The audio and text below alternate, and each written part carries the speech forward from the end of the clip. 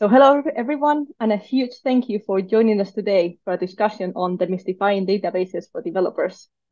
This is a lead dev webinar created in partnership with Timescale. The webinar will last roughly for 45 minutes, after which both myself and the panelists will head over to the lead dev Slack to answer some of your questions in the continuous learning channel. We may also have time to answer a couple of questions live. So please do submit those through the Q&A feature on Zoom, and we'll get to them if we can towards the end. So let's get started with some introductions. My name is Blanca, and today I'll be joined by Shimran, Mike, and Anthony to share their experiences and insights. I'll ask each of you to introduce yourselves. Let's go in alphabetical order by name. Could you please answer in 60 seconds who you are and what makes you excited about being on the panel today? Anthony, would you go first? Yeah, so that's the curse of having a name starting with an A. Uh, my name is Anthony. I work at the BBC as a senior engineer in tests, and I've been incredibly lucky to have a team which allowed me to explore many things, like from DevOps to like databases to pretty much like a whole realm of things. And databases, in general, on data has just become kind of like such a huge part of my life now that every time I got a chance to talk about it or a chance to listen to what other people have to say about it, I find it incredibly interesting. And it's kind of fascinating to see options and solutions from everywhere. And I'm also super excited to be here because it's my first time doing this kind of thing. So thank you. Thank you, Anthony. And now, Mike, you're on mute. And I was muted. See, first mistake of the webinar. There you go. My name is Mike Friedman. I'm the co-founder and CTO at Timescale. And I'm actually, for the last 15 years, I've also been a professor of computer science at Princeton. Timescale, I could talk more broadly about it, but in general, we are a cloud database company. We started building a database specifically focusing on things like supercharging Postgres for time series events, analytical, to build a real-time kind of operational database to serve applications. More broadly, we offer kind of a supercharged Postgres for the cloud when people need scalable production services they build on top of that. How I got into data, I mean, I mentioned that I was a professor for, the last 15 years. I've always been working on distributed systems, data systems, super interested in building things that are highly reliable and highly performant. And that led to the natural trend of we saw, all this data with modern, data-driven applications. Almost to be a modern application, you have to be data-driven and data-intensive. And then the question is how do you provide this amazing, seamless experience for developers so they could focus on building their applications as opposed to worrying about the low-level technical details, however much fun that is, or the ins and outs of making their systems reliable, and they could focus on solving the product questions, business problems that they have. Amazing. Thank you. And last but not least, Shimran. Hey everyone, my name is Xinran, and currently I work as a senior data engineer at Netflix. So I personally have worked as a data engineer for about 7 years now. I previously worked at different industries as well, such as a startup called Confluent and also Target. Target was actually my first job after I graduated. And my personal experience with data, it all started with my internship where I had to manage a relational database. And that was the first time I ever worked with data. And I just immediately fall in love. I thought, this is so much more interesting than writing web application. So after I graduated, I have been on my data engineering path and I'm still loving it. Thank you. Welcome, everyone. So, developing software products involves most of the time some form of data storage and management. Back when I started working in tech, the role of database administrator was fairly common. Nowadays, this role is very much a specialist role, and most product engineering teams don't have one. So, how can we as engineers get the depth of knowledge and experience needed to understand the ins and outs of database management systems? During our panel today, we're going to be touching on some of the key areas that engineers will want to be aware of. Some of them might be common issues with data at scale, tackling data quality problems, how can engineers keep databases healthy, and breaking and preventing knowledge silos in data. So without further ado, we're going to kick things off with Shimran. Can you tell us what types of data storage do you work with, and what's the most common problem you encounter? Yeah, absolutely. I actually started my career as a software engineer, and I was doing a lot of web application and automated testing at the point. And my first time I had to deal with data was actually a relational database that's called Microsoft SQL Server, where we store all the results data for our website tests. And when I was working on that job and my first project that's related to that database, at first I started just writing simple queries, trying to get some kind of results, trying to figure out what kind of data we have in store. But very soon enough, we start to run into issue where writing one record of data can take 10 minutes. And that was my first exposure of data problem at scale. And we realized it was taking so long to write the data. It was because that we have so many unnecessary index built in the table that we don't even use. And that was my first entry point of start realizing that when you are not design the database carefully for the use case you have in mind, you can run to a lot of issue when it comes to operation and maintaining. Actually, I don't work a lot with relational database these days anymore because they're usually the upstream data engineering team. So for the most of my full-time career as the data engineer, I mostly work with OLAP kind of database such as NoSQL or data lake, where the database storage is optimized for query long history of data and built with distributed system. And the most common problem, honestly, we run into a lot is a small file problem.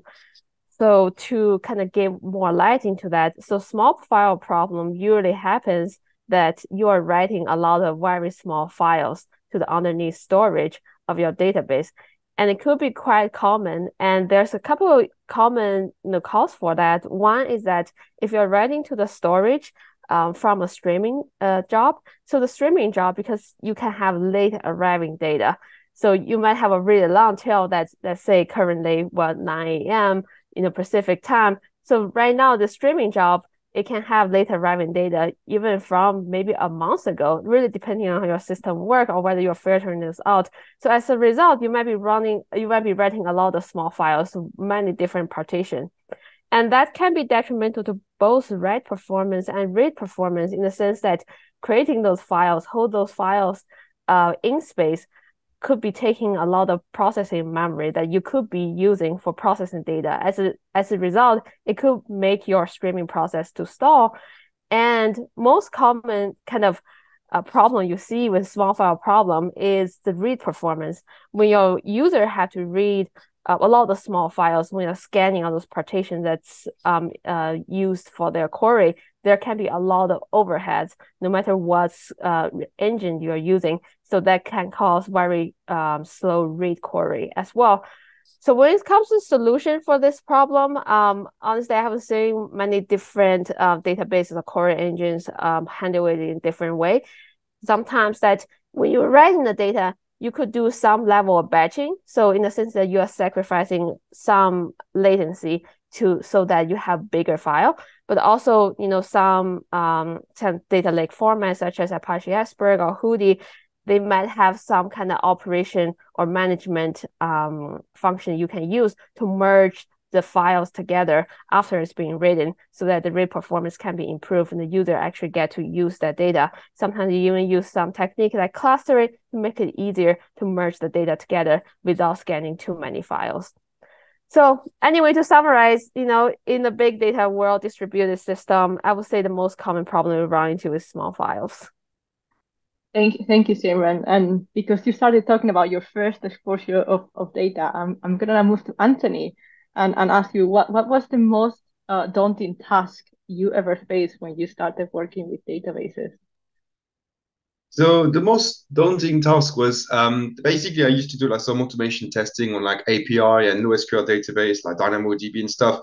I knew my thing. I was pretty straightforward, liked it, and then suddenly someone turned to me and say, "Hey, how about you design like a brand new test strategy for like migrating our Redshift database into complete different cluster nodes and just changing everything that we had." It's like, okay.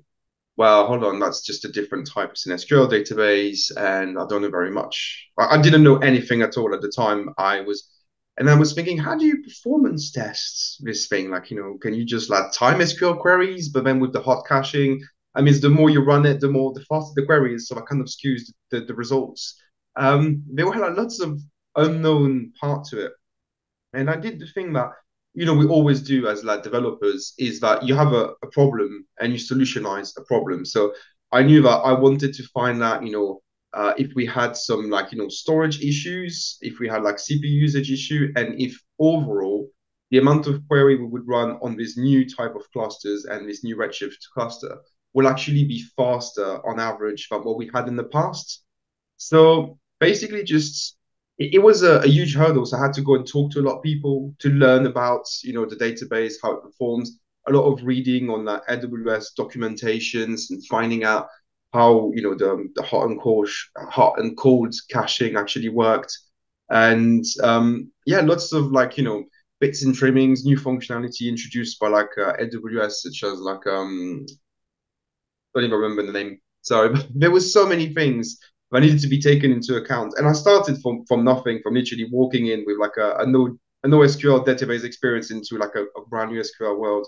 But I spoke a lot with data scientists, and they kind of walked me through the things they did. They usually like I made friends with someone, and they just shared with me. And thankfully, like that woman, she was just so, can I say this? She just loved the queries so much that she would time them religiously. And then I had already a benchmark thanks to her of like the last 3 months of her queries. So I just used that to actually just started testing on the new cluster. And I was so happy to get back to her and say, look, you saved 12 minutes on all these queries. How amazing is that? So that was basically the biggest hurdle is the more you do it, the more you learn about it.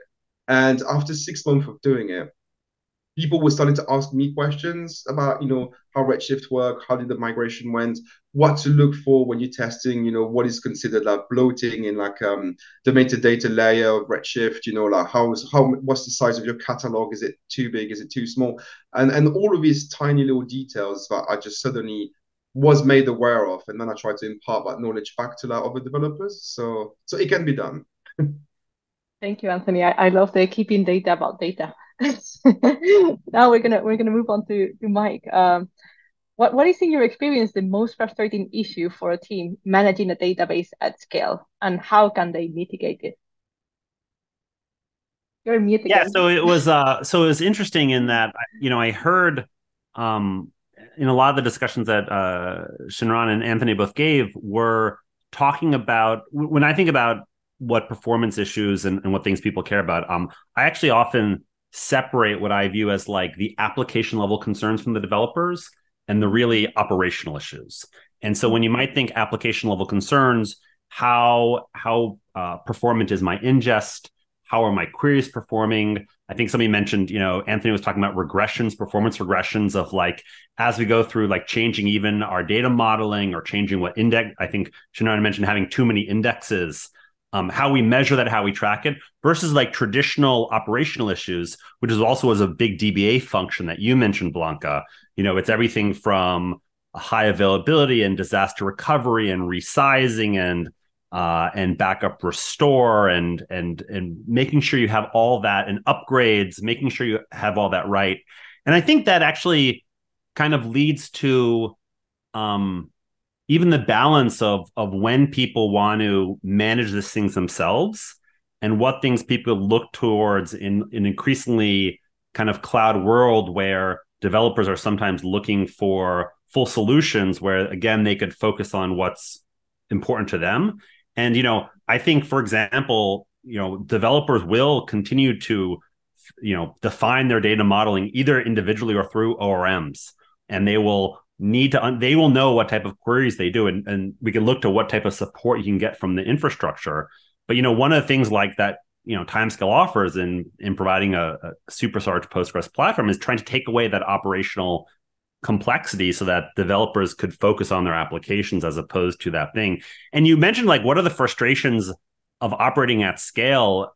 In some sense, it's like, what isn't the frustrations of operating on scale? Jinran mentioned the problem with small files. And like what you realize at scale, everything becomes a file. In fact, your operating system will eventually run out of open file descriptors when you do this.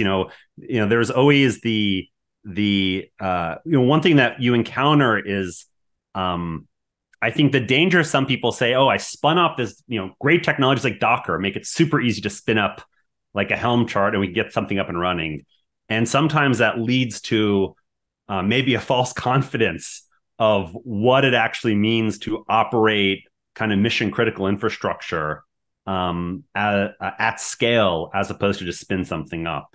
And so I think another thing I would add is, I think Shinran also mentioned moving from relational database serving customers versus data infrastructure.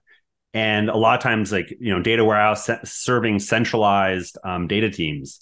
And I think it's actually important that when you go through this journey, you understand, what the true like reliability you need.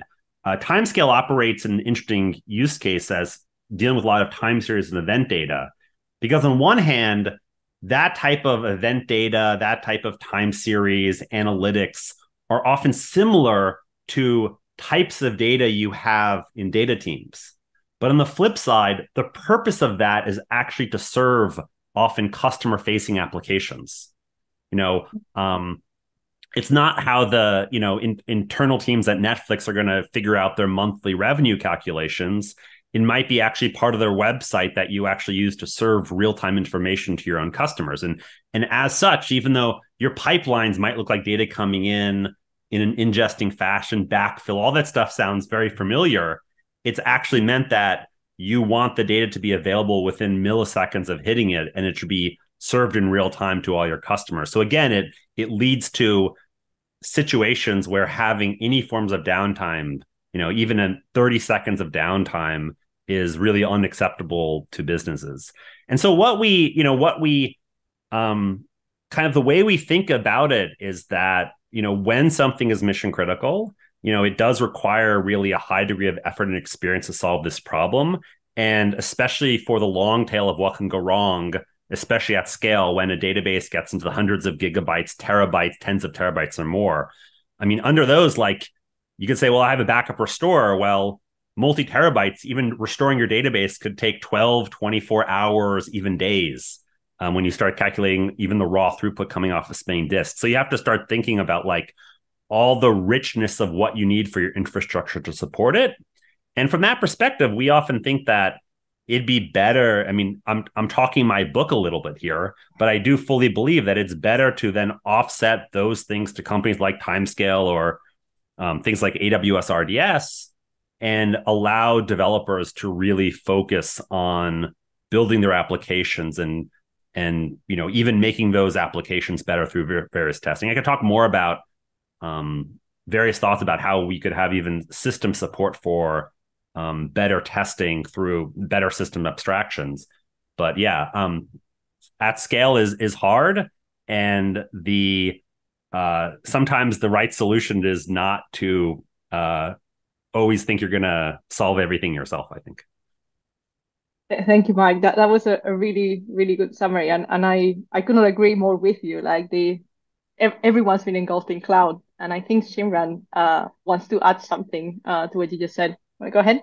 Yeah, I want to add that honestly, from a data engineer perspective, like no matter you are doing event time streaming or it's a batch-based use cases, let's say like some of the use cases that Mike mentioned, that let's say you have to serve some real-time analytics to your user. For example, maybe let's say in Uber's use case, they have to serve how many tips that drivers get as the users updated more tips for them. I would say like in that case, latency is definitely, and also accuracy is definitely a main concern, because you want to make sure that you're showing the user the most accurate number, and they don't want to be wondering, okay, why is the tip on this page not matching the other? But also at the same time, another use case Mike mentioned, talking about like maybe a batch use case, such as when you are doing a financial report. But to that case, even though maybe latency isn't the biggest concern in that use cases, but however, having that data accurately and consistently across different reports and having that source of truth can also be mission critical in the sense that you don't want to show one number in one report versus another. So I just want to add that, no matter the latency or is a problem or not, is always important. It's always mission critical to serve accurate source of truth when it comes to data. Thank you, Simran. I think you nicely stepped into the next topic we wanted to touch on into our webinar, which is data quality. So I'm gonna be asking Anthony first. How do you go about detecting data quality issues, or what has been your experience in the past? So data quality, it's a very vast topic, and there's several kind of layers or means to implement it. I think in the organization I've worked for, there is not really like a definition of what looks good. We would love to have one, but I don't think it's ever really been determined somewhere. And at present, there's things you can control. Like as you have pipelines where you have control over, you have things that you look after. Like for example, like both Siobhan and Mike were talking about, like this mission critical data. Like I'm just going to use like personalization for the BBC, for example, as an example of something that needs to be retrieved instantly, and just like I'm pretty sure it's the same at Netflix. When you personalize an account, you need to have this data there accurately. So we have some data validation checks in place because they're light, and the data has been coming in already from trusted source and is coming back out to a trusted source. So that's very light touch on the data quality. However, when you reach, for example, like Redshift, and you have like lots of analysts that suddenly wants to query, business intelligence things. Is my program doing well? What's our viewership? What's this and that? Then suddenly you start getting into the realm of people creating their own table using the table is already existing. So they're going to take the data, do their own transformation, and then just spit out new data, all of that within your database. And unfortunately, you have very little control over this because you have to trust them entirely to be able to do that. And the way we've been looking at it is to try with like things like DBT or Elementally, where we would encourage people to start like testing the SQL scripts before they actually, like in a mock environment, before they start firing them against the Redshift cluster. Because every time you run a query, you obviously eat out some of that kind of like CPU power, queue system, and it's all become like if you messed up, then there's a risk of like sometimes think someone's scanning trillions of rows and wondering why it takes 4 hours and everything is down. So we try to encourage people to build their own data quality layer or their tests early on. And the other part is the things you have control over. I mean, not just for like personalization and immediate data, but for like other third-party pipelines coming through. There's like more data validation rules. The two things we notice that people are really concerned about is the freshness of data. They always want like timestamps to know when was this process, when was the last batch. And the second thing is obviously the lineage of the data. Where does that data come from? Like the trusted source. So we used Data Hub a lot because it had like some nice features on the data catalog. We were really hoping to get people on that data catalog to start to understand this is what we have in store, this is where it's coming from, this is how fresh it is. Perhaps that can help you. But unfortunately, we're not quite there yet, and I'm sure there's like other leads to explore. But yeah, I think in terms of data quality, the key takeaways for users are like the freshness and the trusted source with lineage. Thank you, Anthony. I'm gonna ask Mike for his take on how can you detect data anomalies early on, and what approach or approaches do you recommend following? Yeah, I mean, I think going back to the same framework that I mentioned before about what are the things that are part of the developer's job, and kind of in knowing understanding their applications, and how do we support that, and what are the things that we want to provide more operationally to avoid anomalies. And I think of I mean, you could think about database versus database anomalies, or data versus database. And I mean, obviously our goal is to take away all that operational complexity, from users, so they don't have to think about, I mean, that includes performance anomalies due to like underlying infrastructure. And you kind of want to make your infrastructure sometimes proactive to, route around problems you're seeing in underlying, infrastructure. I think from an application perspective, there's a couple things, and let me also more broadly touch on some of these issues that were brought up around even data freshness. The first thing is to give people, appropriate tools, and so in even though we are built on Postgres, we really make it for kind of analytical, kind of in real time use cases, so that a lot of what people end up doing are use cases that in other cases would be for these non kind of operational settings, would also be using things like Redshift or warehouses or whatever. And so one of the things that we do is just provide a lot of easier functions in terms of ways to automatically build.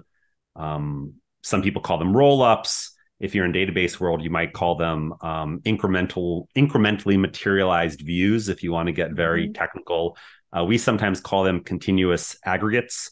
So you could think about that as you might set up a rule saying, I think Shinran mentioned about, you want the tipping to be correct, or even your roll-ups from a finance perspective to be correct. And and these are use cases where, like, let's say, unlike, a lot of ad hoc data warehousing, where you really throw the data somewhere, you don't really know what people want to do with it, and your job is to just like throw all your data in there and just worry about it later. I think in those operational settings, you often have a better idea of the type of questions that people want to ask, often because they're serving either real-time internal dashboards or even customer-facing information. And so by that, you could basically define rules in basic SQL. You could write SQL statements, and then these are basically views. These are computations that happen continuously already in the database. And then you could serve your APIs just on those pre-rolled up data, right? And so one, it actually takes away the performance hit because you've pre-rolled it up. But what's interesting that I want to touch on, which is I think one of the unlocks from us for anomalies, and I think we heard before about data freshness and late data, is that, again, going back to when you operate at scale, you always have data come in late. For sometimes that's, I mean, think about in IoT settings, in product analytics, in fintech, in all these things, there's this long tail of occasionally when data comes in late. Or I said before, all the problems are about the long tail, and the complexity of your solutions are about handling the tail, not about handling your normal case. So in Timescale's case, we actually handle those things automatically, because internally, whenever we get late data, we actually, in some sense, internally track, you could think of this as lineage related to what time periods that data is about and what calculations depend on that data.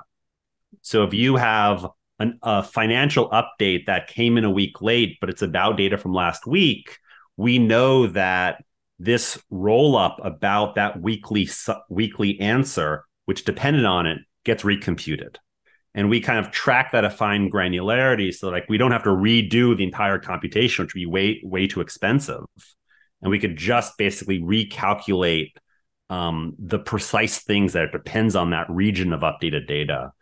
And so really avoids, it's not necessarily about anomalies, but again, is infrastructure or is tooling that abstracts away some of the complexity that a developer would have in solving this themselves, particularly in getting an accurate, fresh answer, which otherwise would lead to application confusion if they don't have it.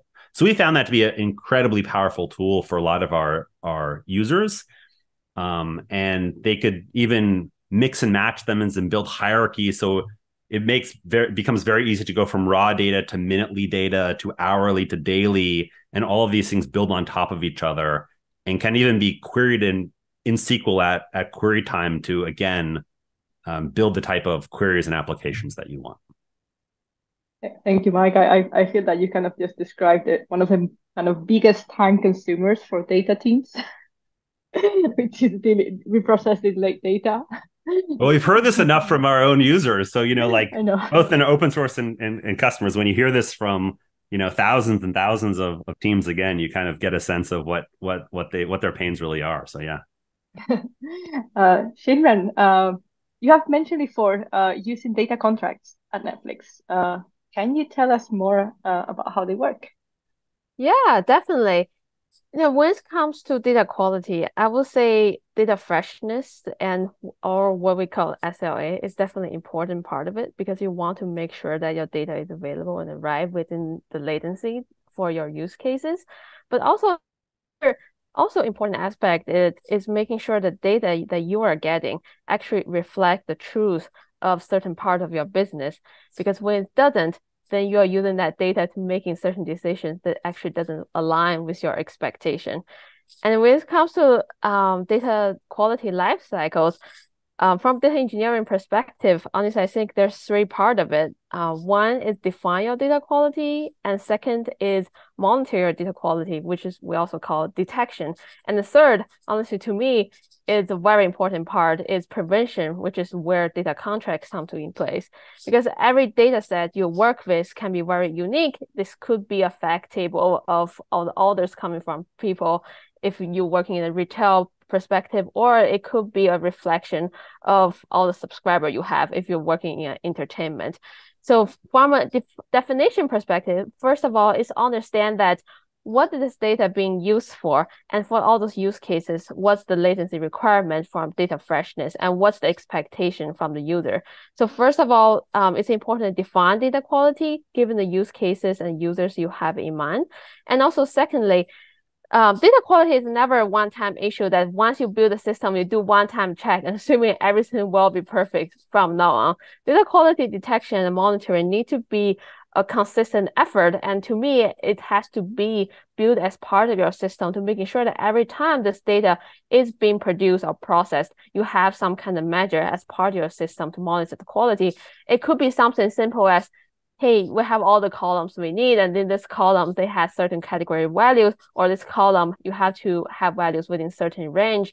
And having all those check is very important. And also you can have some kind of data freshness check to see what's the average data latency per event we're processing here.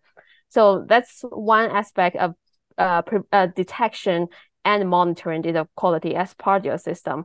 And when it comes to the question about data contract, that's when it comes to prevention, because when you don't have prevention measure in place, then what your data engineering team is going to run into all the time is that you're going to be on fire all the time. Today, something went wrong, your pipeline got broken, or your user reports some issue to you. You're constantly passively reacting those issues. And knowing that in the future, it could be breaking again. And that's where data contract become really important, is to establish some kind of contract programmatically with your upstream to make sure that they are logging the data or creating the data, meeting your expectation as well. To be kind of practical, give you some examples. It can come to many different forms depending on where your data come from or what kind of data you're consuming. Honestly, it could be a file, maybe your third party vendor drop on an FTP server and you have to ingest that data and you want to make sure that, hey, it has all the columns you need and do some schema check. Or it could be much more complicated in the case that maybe it's your internal software engineering system or backend or microservice of your website that is logging all this issue, let's say, to keep track of users' behavior and how they're interacting with your UI. And honestly, that is one challenge we run into at Netflix here, is that how do we make sure that the logs we're receiving and consume the data engineering team is actually an accurate representation of what the user is doing on UI. And to ensure that data contract, we need some kind of programmatic measure built in to making sure that every time if the upstream team push any changes that might impact the data, is still align with the data contract we have placed. And a lot of times I see it's data contract is built as unit test or integration test, or maybe a third party tools that help you do some of the validation. For example, a very simple example is that, let's say if you're having a data arriving as a Kafka topic, you can have schema registry to help you check those data and making sure that all the data meeting the expectation of the predefined schema. But to summarize that, data contract, I would say, is the prevention part of the data quality. And it's really important in the sense that you can proactively making sure that data you are getting is actually reflecting the truth of what you and your user expected. Thank you, Shimran. I find that you've been talking about a long time ago when I was an engineer in a data team, and that reactivity, that daily failures of things, and just being on this constant like hamster wheel, just fixing something, but you already know the next pipeline has broken, and that's just, we learned a lot at that time, and the systems we built later on were dramatically different, but the pains is still kind of, the scars is still there. So now we're gonna move on to the next topic we're gonna touch on today, which is about improving the health of databases. So maybe a bit of Mike's insight. Again, what are the some strategies, practices that your engineering team employs to improve the health and reliability of databases? Yeah, so I think there's two aspects of this. One is, I could interpret that as, what do we internally? I mean, obviously we do a lot internally, given that we manage databases for thousands of customers at scale. So there's a lot of stuff that goes into the infrastructure we do internally, as well as the follow the sun. We have ops and support teams all around the world, and so that we could provide that 24/7 level of operations and support that customers trust with you. But I think the question maybe that's better is, what should teams be doing themselves, like the developers, that they could focus on their health and reliability, or how they would better understand. And I think one of the things that it has encountered is that as software has become more and more complex, and what's great is the level of abstractions we now provide people to hide that complexity. The problem is that performance is a subtle thing.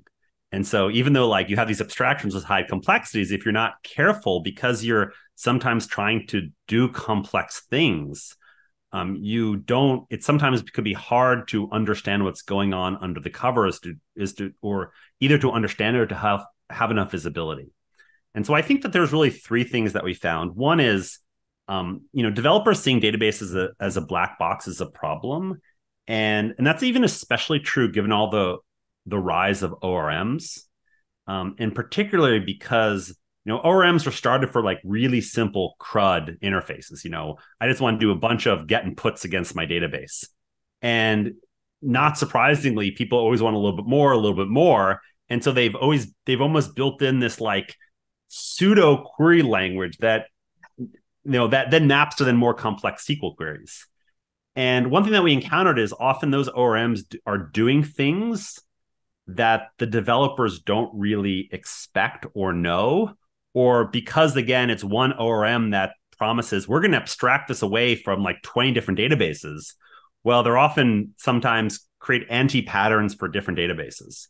And so one of the things that we recommend is, when people ever come into issues that they don't really understand or it seems strange, to basically try to differentiate what is an ORM problem from the database itself. And so that could be either try to write the same query directly in SQL, or just print out the SQL that the ORM is writing.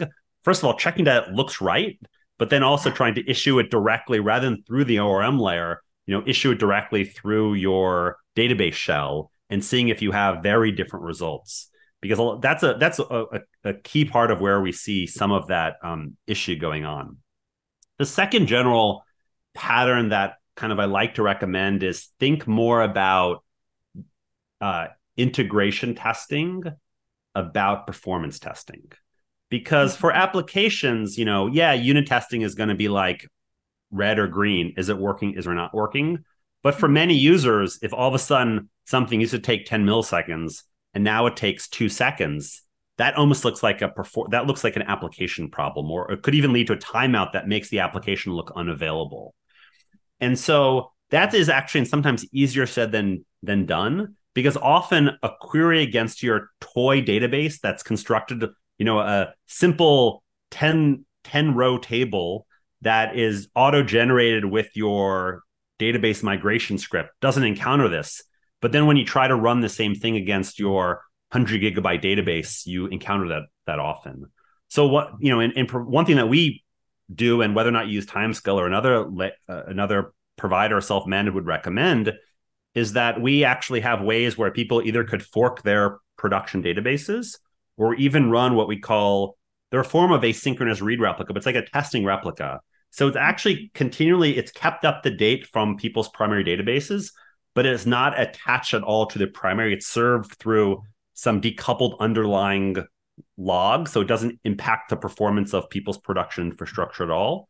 And then you could do all of your testing against what looks like prod. And so any performance implications that you'd see against this are something that are great to test before you run any changes of what queries you put into production, any schema changes, whatever you want to roll it in. So we think about using that as really a powerful form of performance regression testing that should be part of your CI/CD strategy. And I think a third thing is actually a really powerful capability that we rolled out in the last couple months was we actually created this ability for us to log information about effectively every query that you do against your production database using very low level tools in the operating system that you wouldn't normally have in your database. And so we could log these low level infrastructure, and then in your database console, in your UI, we actually provide information about all these queries. And so some people have this notion of slow queries, but this is really about every query. The problem with slow queries is, in most systems, what a slow query is does it take more than 5 seconds? Well, sometimes you have queries that says, I'm going to process a terabyte of data. That takes more than 5 seconds, right? Or 10 terabytes of data.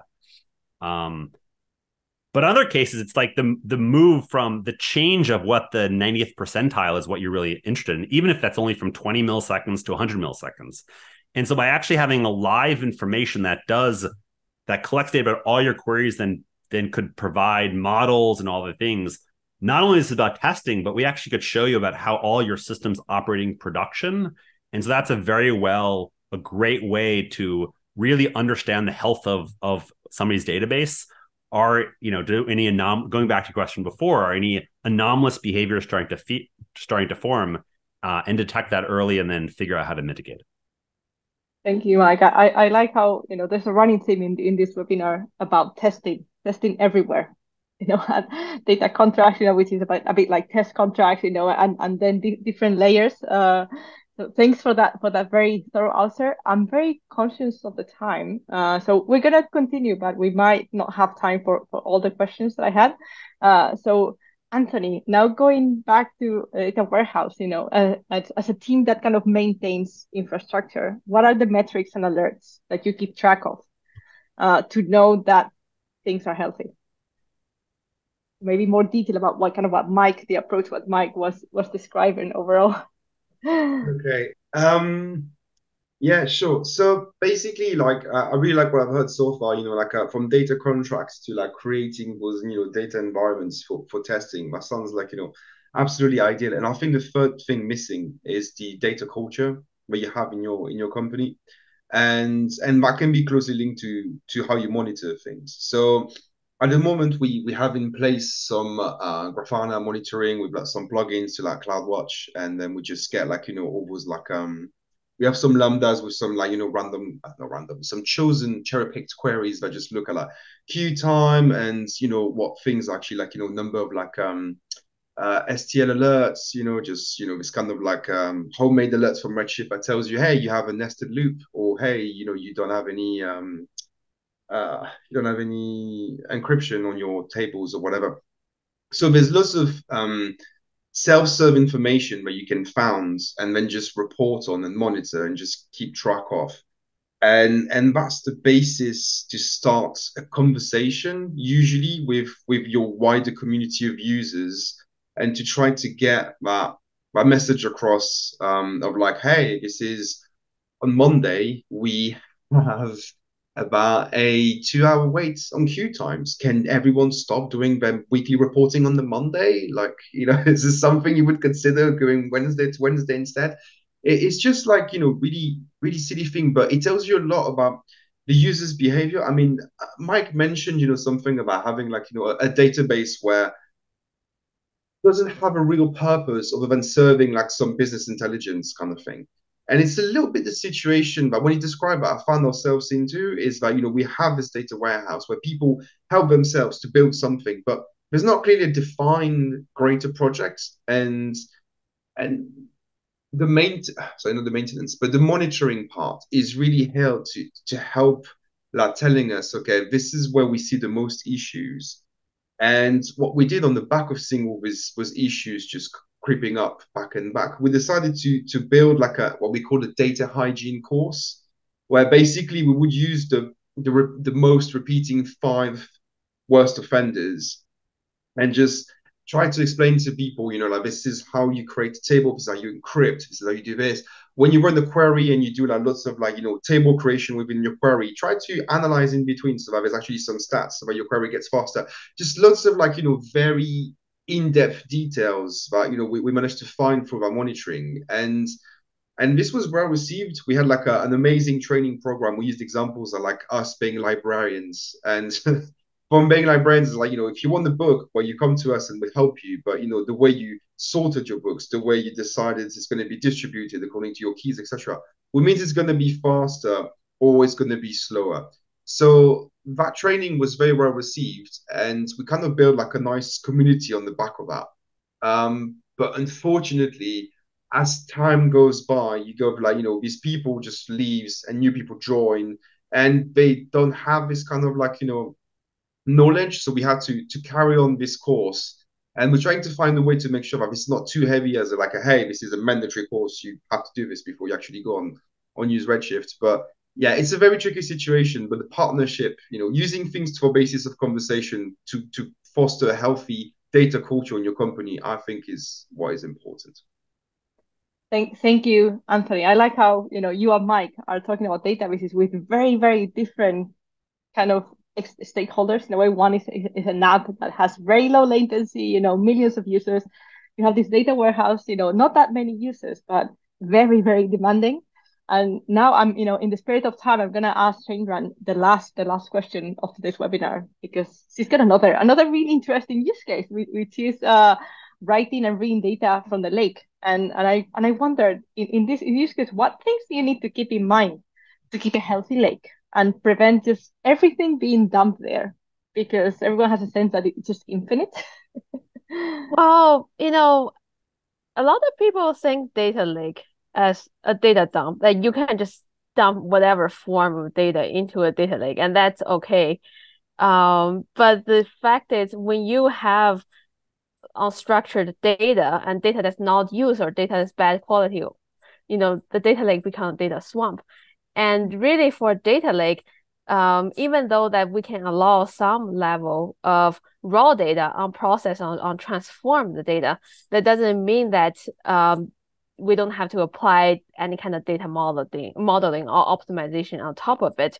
And to keep your data lake healthy, I would say that it's important to have certain tooling or layers of metrics for you to monitor its health. For one is that given all the data quality metrics we have measured, what's the quality of all the data source we have available? And also another aspect, sometimes people forget to talk about, especially become important when at scale, it's also the cost aspect of it. So that will give you more insight of what data are you actually using and what data can we get rid of so that you can keep your cost low as well, and you're not spending all this money on AWS and keeping all this data you're not using. So that's also one important aspect of having a monitor on your data quality and the cost of your data lake. Third, but not the least, is that, when it comes to data engineers or whoever's maintaining the data quality, maintain the data lake, and also are responsible for creating or owning all this data in data lake. When it comes to performance optimization or maintaining good, high data quality, it's really important for the owner to understand your use case of the data before you do any of the data modeling or even make a decision of whether we ingest this data or not. So yeah. Really, thank you, Shinra, for wrapping up our panel. So now we're going to be wrapping up. Thank you for speaking with us. So let's go around the room, and could each of you please share in a sentence what is your top tip for someone a developer who wants to level up their database skill. It can be a novice, getting to an intermediate level, or someone who's an intermediate knowledge and wants to become an expert. So now I'm going to go in reverse alphabetical order. Would you please go first, Simran? Yeah, honestly, my best advice for whoever want to work with database and really want to optimize their performance database, that don't just find let's say a cookbook knowing that how to query the database and then you start building a data set and start using it, but really to be able to manage database well at scale, you want to really systematically learn what's the underneath principle or technical concept behind those database, and understanding when you issue a certain query or certain operation, what the database is doing, so that you have all those knowledge to design databases and data sets that's optimized for your use cases. And also when it comes to troubleshooting or optimized performance, and then that would give you that would provide you the knowledge that allow you to optimize for the use cases you have in mind or any bottlenecks that you might run into. Thank you. Mike?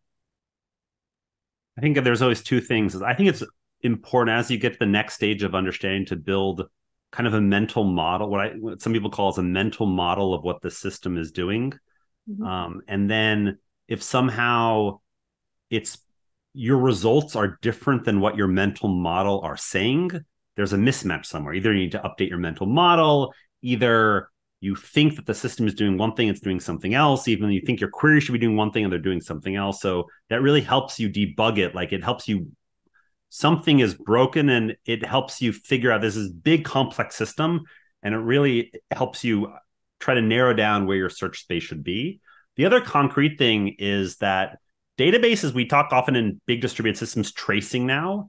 Databases, often we think about tracing as component to components, complex distributed systems, how to look at how queries follow those systems. Databases have had the ability to trace queries for a while, in the sense that like what a database is doing is you give it a SQL statement, it generates a plan, and then it executes that plan. And a lot of the magic is actually what the plan it will generate is. And the great things is most tools like Postgres and other databases as well, you could just say, explain and then write a query, or explain, analyze, and write a query. It will both tell you the query and actually run it and tell you timing information, cache hit informations. So this is a great way if something is slower, is working differently than it did before, let the system tell you what it's actually doing. And that again could help you compare to your mental model, and you could really then isolate, it's because the data set is bigger than it was before. And rather than now sort this in memory, it has to actually do a swap it to disk when it's searched. And that's why my query time moved from, again, 20 milliseconds to 500 milliseconds. And it really helps a lot to, learn how to run and read these explain plans. Thank you. And Anthony? Yeah, I mean, I really love that, mental image concept of buying. What I was equating that to is like, problem that you're trying to solve. You're trying to come up with your data model as an answer to something. It's like, telling someone, write me some Java, but I have no idea. They'll ask you, what do you want me to write? It's the same with like database. If you're like, okay, just go and fetch some data, but what kind of data do you want? What's the problem we're trying to solve? So like every engineer, I think we all have that instinct of like trying to solve a problem. And I would just say, like, trust your instinct, go into it, just find something you really want to do with our database, the thing you really want to interact with, and just go and explore.